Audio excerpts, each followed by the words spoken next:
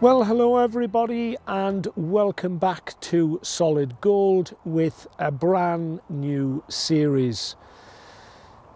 As I have covered in the last 2 years the coastline in North Yorkshire and then the Northumberland coast, I decided that there was a big gap in the middle, the area of Tyne and Weir and the Durham coastline.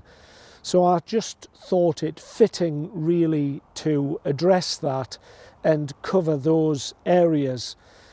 Now, I wouldn't say it's an area of outstanding beauty as far as the coastline goes because of its industrial past. So this series isn't so much about the beaches and the stunning coastline. It's more about the historical content and, as I said, that is quite involved and covers quite a lot of history.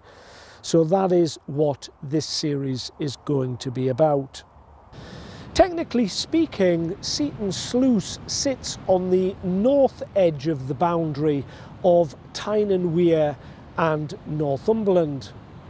Because of the frequent boundary switches over the decades, and though it physically sits on the Northumberland side of the boundary today, its history lies to the south of the boundary with the locations of Tyne and Weir.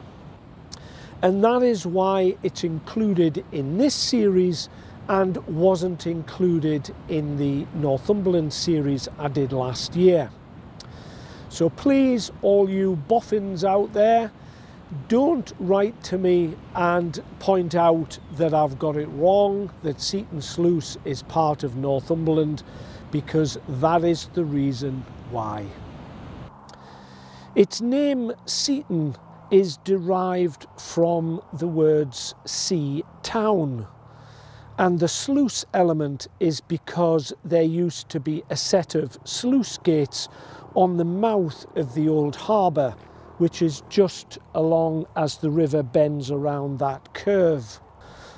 Although prehistoric settlements existed here as far back as Mesolithic times, it is the medieval period of the 1100s that the recorded history begins here. Back then it was known as Hartley Pans due to a thriving salt industry. The small river that forms its estuary here is known as Seaton Burn. Remember, a small river in these parts is called a burn.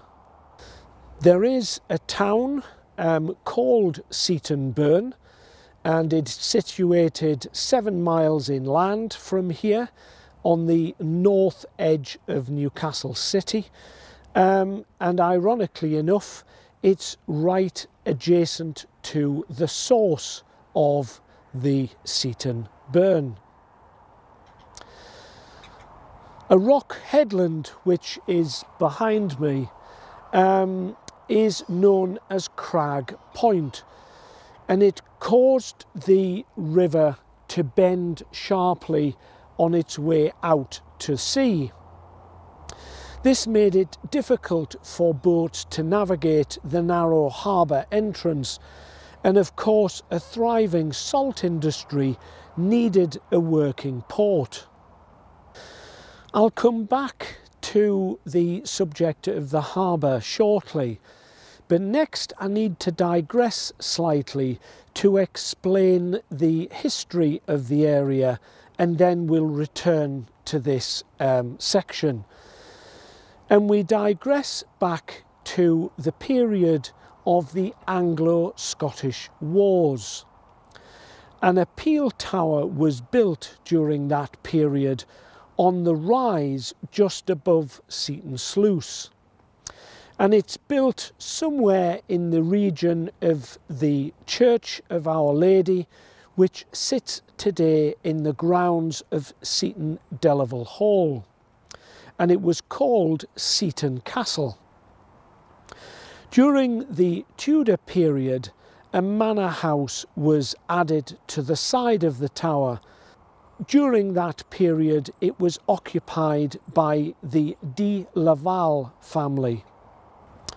The grand mansion known as Seaton DeLavals Hall, today owned by the National Trust, replaced Seaton Castle and took 9 years to build between 1718 and 1727. It was designed by Sir John Vanbrugh, the architect who built Blenheim Palace near Oxford, and it was built for Admiral and Lord George DeLavals. Sadly, both died before the hall was finished. The DeLavals family originated in the valley of Mayenne, which lies between Rennes and Le Mans in France. Guy DeLavals, the name means Guy of the Valley, built a castle called Laval, and today there is a large town there bearing the same name.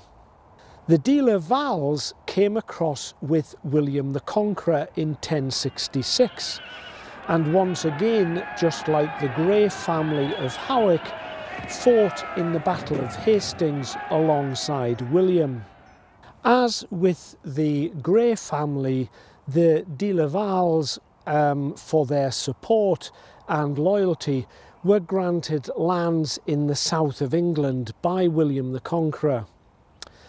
The son of Guy DeLavals married the niece of William the Conqueror, so once again, just like the Greys, had close connections with the monarch of the day. The DeLavals, as they were called by the local people, had a passion for acting, and several of the family members appeared in Othello in the Drury Lane Theatre in London. Sir Francis Blake DeLavals, who lived at the Hall with his brother from 1727 to 1771, were renowned for being practical jokers. They would place trapdoors beneath the beds of their guests, who, once asleep, would be plummeted into a tank of cold water placed beneath. Another prank was to wait until their guests were undressed and without their wigs before going to bed. So once their guests were derobed, the brothers then removed a false wall using a system of pulleys to reveal them to their guests in the adjoining room. Another of the brothers' favourite pranks has been recreated in one of the bedrooms at DeLavals Hall by the National Trust during the recent refurbishment of the hall. Again, using pulleys and false walls, the sleeping guests would wake to find the room upside down, with them apparently on the ceiling and the furniture above them on the upturned floor. They became known as the Wicked DeLavals, and a huge fire at the hall in 1752 could quite well have been one of their pranks gone wrong. The last DeLavals to live at the hall was Edward Hussey DeLavals, the third son of Francis Blake DeLavals.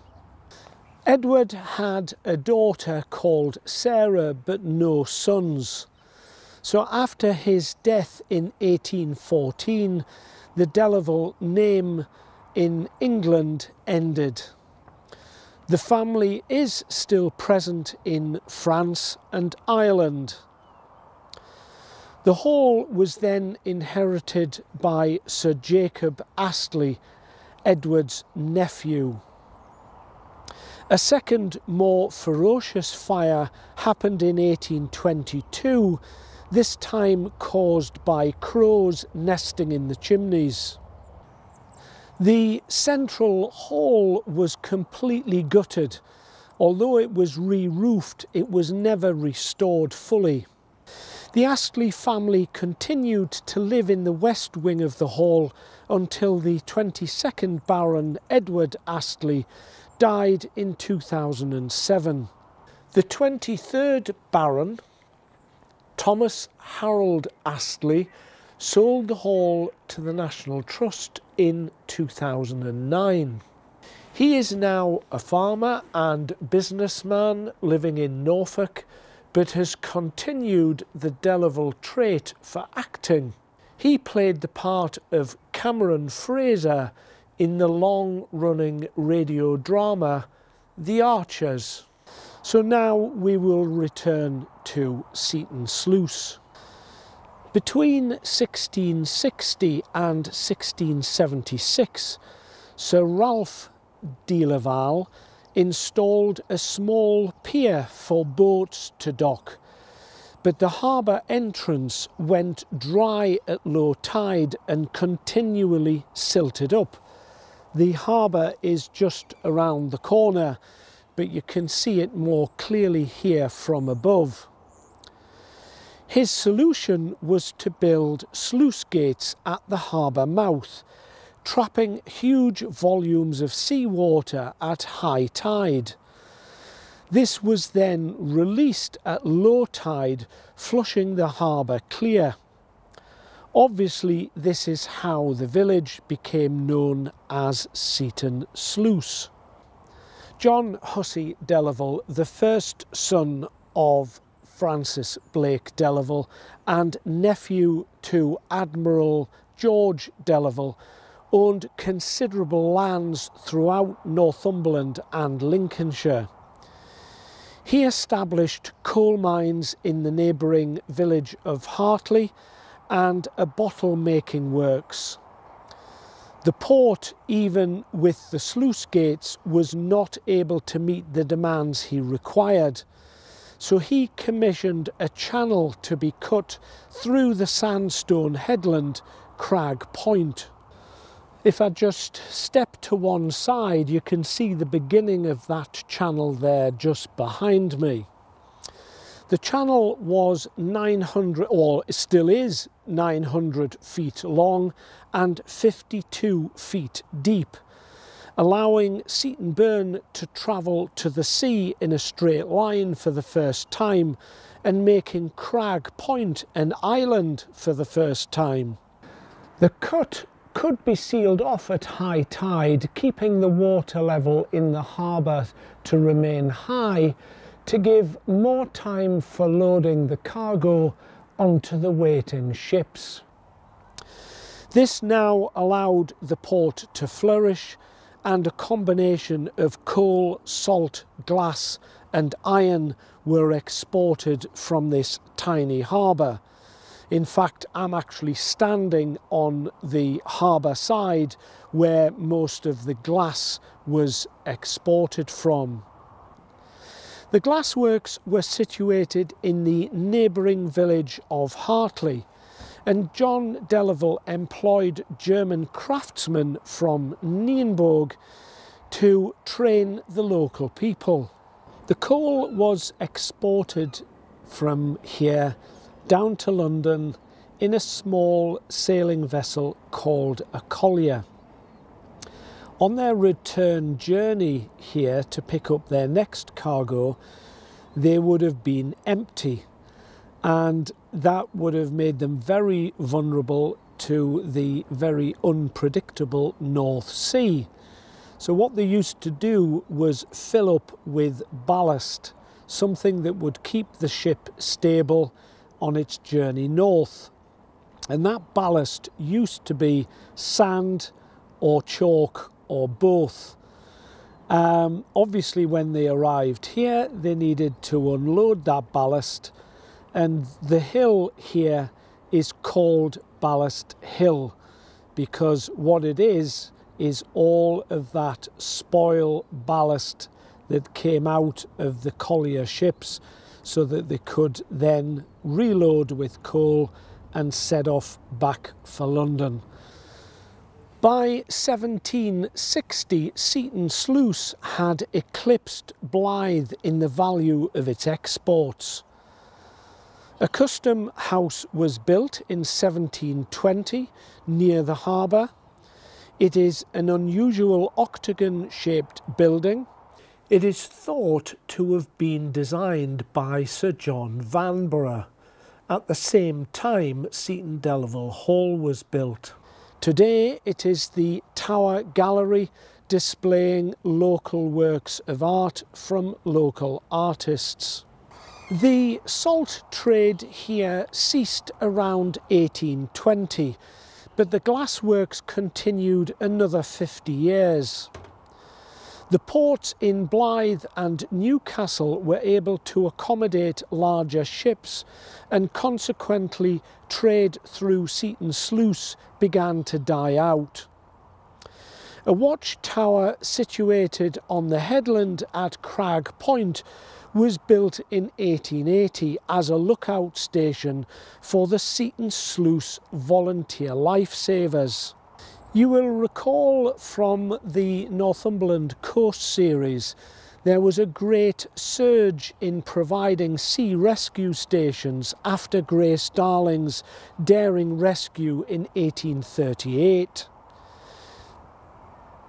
Many coastal towns established lifeboat stations from 1840 onwards. Once the RNLI was formed, the watchtower became a Coast Guard station. During that period, the headland was crowded with houses. Today, only one house remains, and the watchtower is a museum to its past, and I think you can just see that over my shoulder there in the background. 3 pubs dominate the village, each named after family members of DeLavals Hall.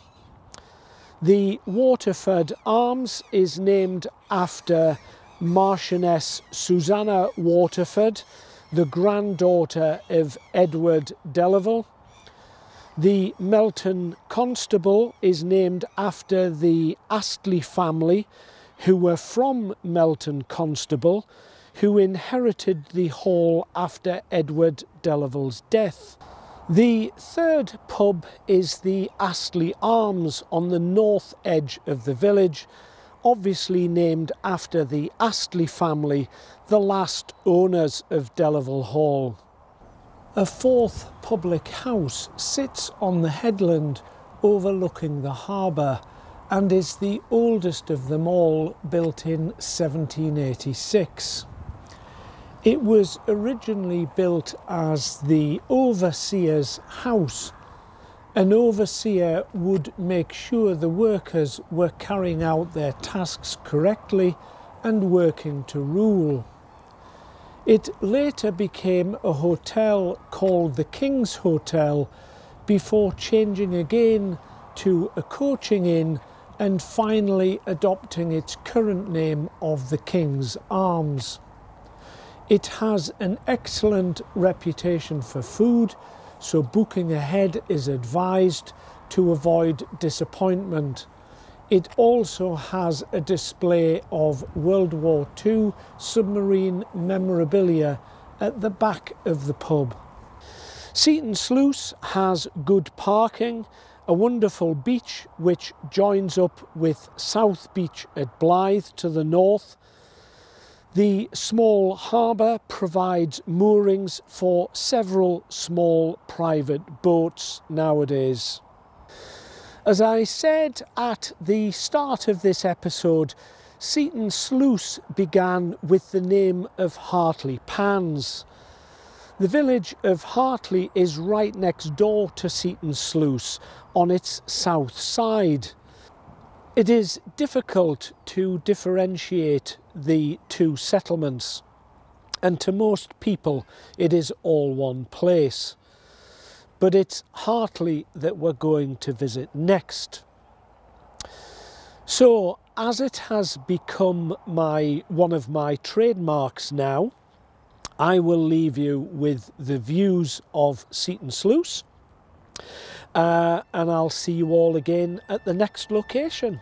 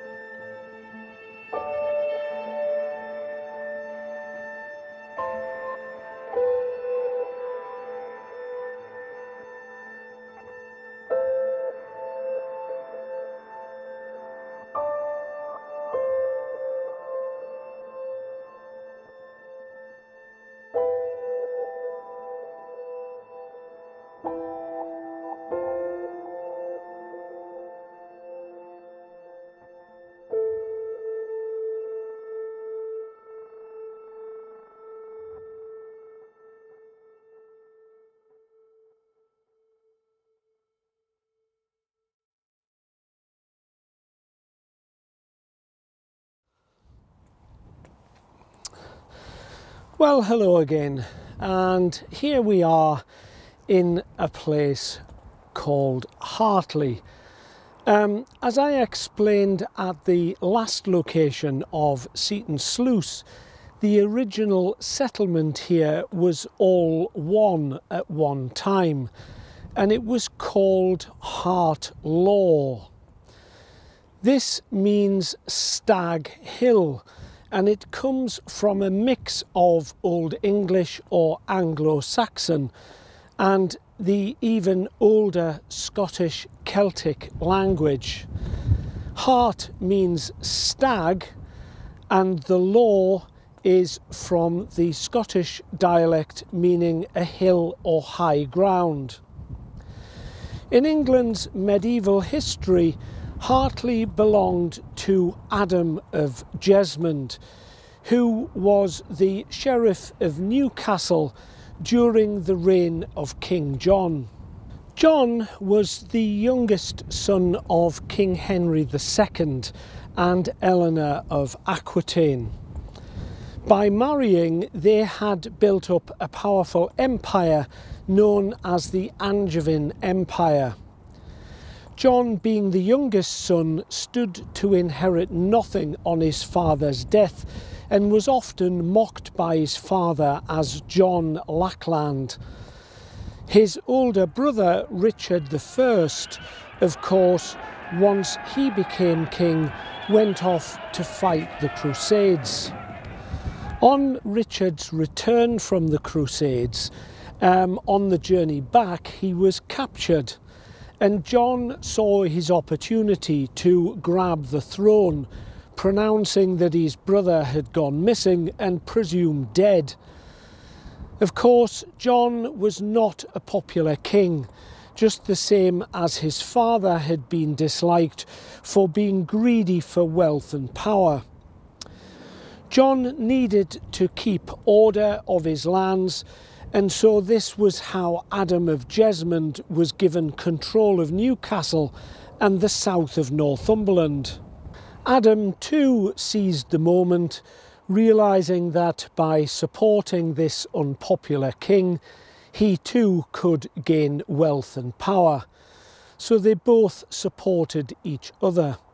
But just as King John was corrupt, so was Adam of Jesmond.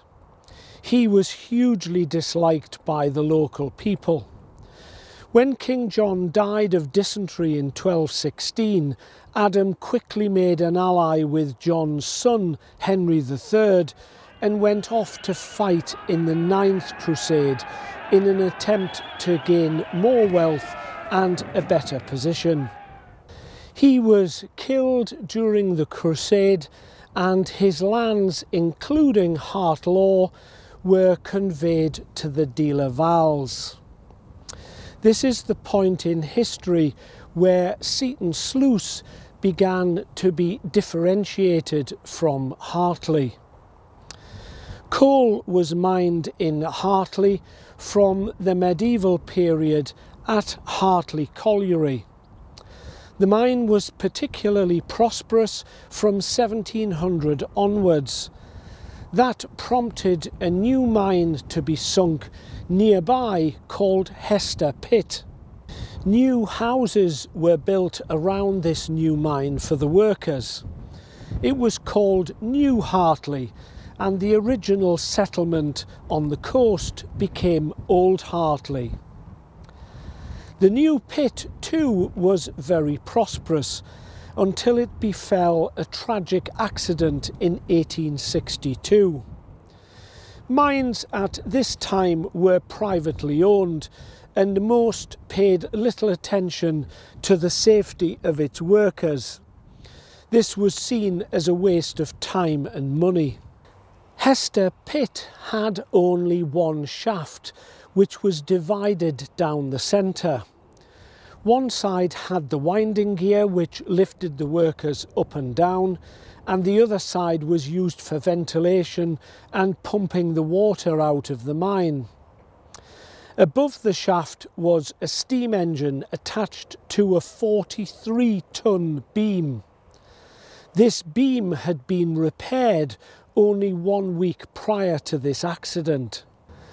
In the early morning of Thursday, January the 16th, 1862, 200 men and boys were just finishing a night shift and 200 others were just about to begin the day shift. As the first 8 men ascended the shaft in the cage, the beam snapped, falling down the shaft on top of the men below. The beam destroyed the structure of the shaft as it fell, taking huge amounts of debris with it. 5 of the 8 men in the cage fell to their death, while the other 3 managed to hang on to the chains which had suspended the cage. They were eventually rescued, but all of the others were now trapped underground. The trapped men and boys all managed to move to the highest coal seam to wait for a rescue. Now that the pump was destroyed, the mine would quickly fill with seawater, carbon monoxide and methane gas. The men at the surface who were about to start work frantically began trying to clear the shaft. There were literally tons and tons of steel, rubble, rocks and timber blocking the shaft. As news spread, the records show that over 60,000 people gathered at the pit head to watch and wait in case of any good news. It took the rescuers 7 days to break through the shaft to the men below, which was the following Wednesday. Not one had survived. A total of 204 men and boys, some as young as 10 years old, had perished underground. Not that the rescuers could have known that, but those trapped were all dead within 24 hours by the Friday. The first man to break through was a guy called William Adam from nearby Coupon. He returned to the surface with the bad news and was totally distraught with emotion at what he had seen. The task of recovering the bodies was a long and unpleasant process. Many cottages next to the pit were filled with the coffins. The funeral procession was so long it stretched from Hartley all the way to Ursden Church, some 5 miles, where all those lost were buried. It proved to be one of the worst mining disasters in the Northumberland and Durham region. In 1865, the Mines Act was passed through Parliament, which enforced all mines in England to have more than one shaft to prevent such an accident ever happening again. Hester Pit never reopened following the accident. However, Old Hartley Pit continued successfully until 1959.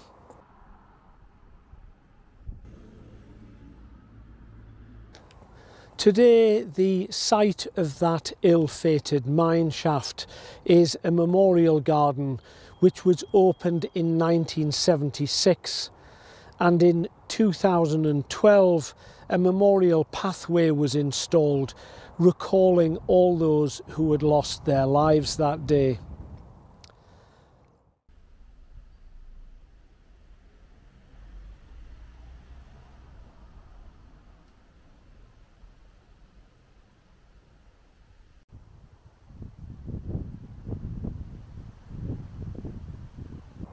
On the rocky cliff tops overlooking Collywell Bay is Charlie's Garden. It's named after a man called Charles Dockeray who cultivated a garden there. At the south end of the village is the DeLavals Arms, built in 1748 as a coaching inn. It was built next to a manor house known as Hartley Manor, but today it is no longer there. Just in front of the pub lies the Hartley Blewstone, a huge chunk of whinstone.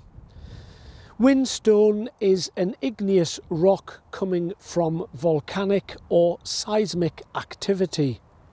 I'm not sure whether this lump came from the windsill, which outcrops at several places through Northumberland, or whether it was deposited here by the glaciers of the Ice Age. However, it is recorded as being here in Hartley since Anglo-Saxon times and is said to have marked the centre of the village back then. It also may have been a boundary stone. Boundary stones have been used throughout history from the very early prehistoric times to mark a boundary. Sometimes just one stone, and in other places a collection of stones, i.e. stone circles and the like. This one probably was positioned here next to where the manor house used to be. The name Blewstone is not a reference to its colour, but to its uses. In Saxon England, it was spelt Blewstone with an EW, as its original and intended purpose was as an oath stone. Oath stones are deeply rooted in ancient Celtic tribal traditions. Swearing an oath on a stone was thought to be the best way to express a solemn promise. It was seen as having a connection to ancestors and the earth, a way of securing your future in the wisdom of the past. It is where the expression to set something in stone comes from. The idea being that if you swore on an oath stone, then you had to keep that promise. Of course, in some regions and traditions, this is still a strong belief, as in humanistic weddings, for example, where the couple swear their vows on an oath stone. In the 1300s, the local people believed by touching the stone you would be protected from the plague. Later, the tradition grew that you needed to kiss the stone to become a permanent resident of Hartley. One such resident, William Carr, was born on the 3rd of April 1756 and grew to be a giant of a man. He was known locally as the Hartley Hercules. He regularly demonstrated his strength by lifting the stone. It's estimated to weigh 220 kilograms. After World War II, most of Old Hartley village was demolished and the stone was buried. In 1973, a new road was being built and the stone was uncovered. The Borough Council decided to reinstate the stone as close to the original location as possible. It now sits on this plinth outside the DeLavals Arms. In the decades leading up to the First World War, it was planned to build a railway station between Hartley and Seaton Sluice, and it was set to be called Collywell Station. Just over here behind me is Collywell Bay. So, as I say, the station was set to be to have that name. However, the First World War came along and this station was never completed or commissioned. All that is left today is the embankment where the railway line was due to come, and the bridge pier which was meant to come over Hartley Lane, but again, it was never completed. And as I say, this is all that's left of it today. That's all the news from here in Old Hartley. As usual, I will leave you with some views of the area, and I will see you in a few moments.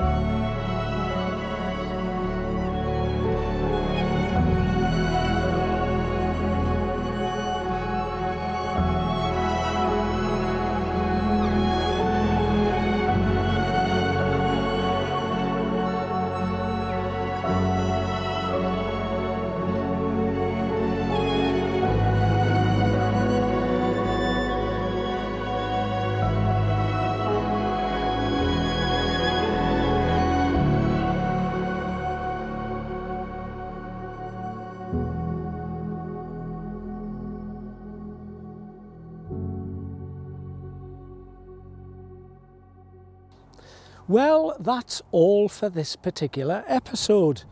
If you've enjoyed it, give it a like, subscribe if you haven't already done so, and don't forget to hit that bell icon, and that is to receive notifications of any future posts. I'm off now a little further south to the very iconic seaside town of Whitley Bay. So I will see you all there in the next episode very soon. Goodbye for now.